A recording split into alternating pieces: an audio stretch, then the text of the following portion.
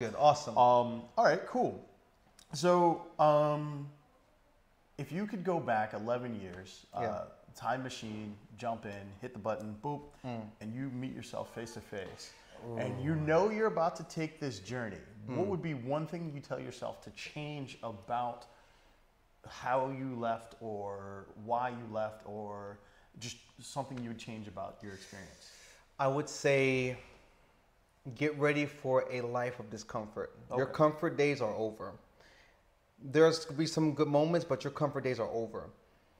You're going to have to learn new languages to a certain point, and you're about to go through a life that's going to be mentally challenging, and you cannot give up. You're going to want to give up, and you're going to want to quit, and you're going to want to run away from your problems. You're going to want to run away. And if you do, you are not going to learn the lessons that you need to, and I'm going to hate you for that. So you need to keep it, don't stop, keep it going, because your future self is talking to you. Don't mess this up, you know? So keep going. It's going to hurt. It's going to be painful. You're going to go through some heavy challenges, but you're going to get through it.